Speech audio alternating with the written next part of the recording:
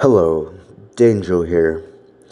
So, I've recently been doing a lot of parodies of the scary stories to tell in the dark stories, but there's a lot of very, very spooky things that has happened to me back in my childhood and even recently, and I thought it would be a good idea to make stories about that, like original true scary stories.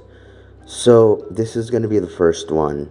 I called I call this story Who Was Behind That Bush? And keep in mind that these photos that you are watching now, they it's the very very exact location where this story takes place.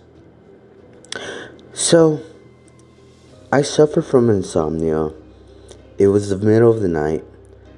I could not sleep and I was hungry.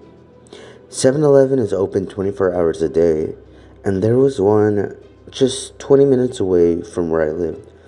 I decided to go out, and as I was walking down a street, somebody began shaking the leaves and began giggling.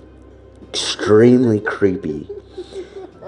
I was so scared to the point where I pulled out my pocket knife and ran out of there.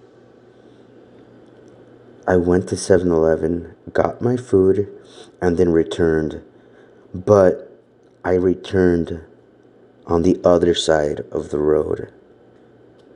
As I was walking back home, I was trying to see if there was anybody. But then I just decided to run back into my apartment.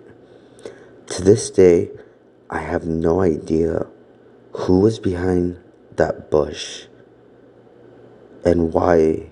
Why did they shake the leaves and giggle so creepily?